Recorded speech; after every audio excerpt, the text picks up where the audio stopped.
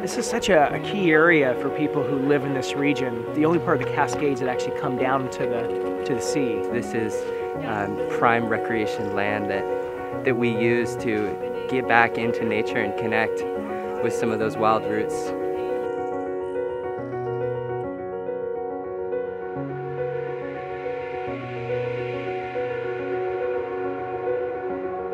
You want to have your voice heard, you have to call your legislator, you have to participate. Otherwise, they're going to do what they want to do.